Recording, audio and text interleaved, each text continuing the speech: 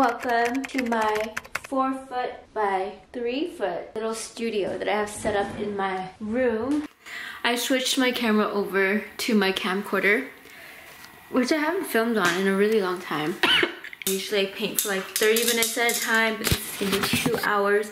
And I don't know if you guys have done anything for 2 hours straight without getting distracted and going on your phone, but it's actually really hard to do for me. Sometimes I procrastinate and hold off on projects because I'm making a super big deal and I'm afraid of failing and I'm afraid of making mistakes.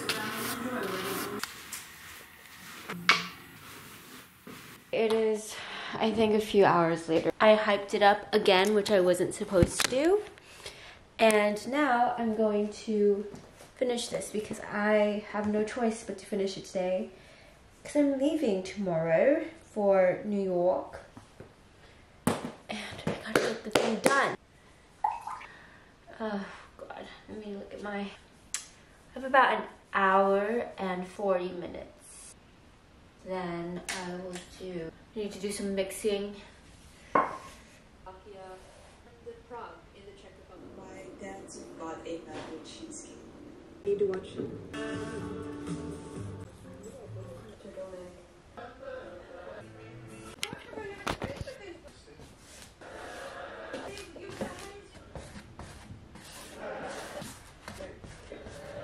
I have how many more? 40 more minutes to finish this. It's 8 o'clock now.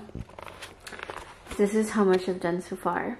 I actually really like how the underpainting is showing up. I think I need to add a bit more and finish up this strawberry.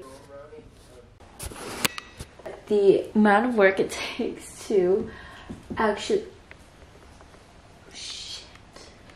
color grade / color match and blend colors to the color that I want in my head takes the longest out of everything in this process. If I didn't do a good job of explaining why I did this, usually this type of canvas goes for a lot of money, but I got it for really, really cheap. I think it was $25. And I'm using it so that I can practice painting and not make it a big deal to make any pieces. And so I've been painting over paintings I've done in the past, so this is my 3rd painting on this canvas. But I think what I'm going to do is keep this one here, obviously, because I'm leaving tomorrow, and I'm going to finish it when I come back.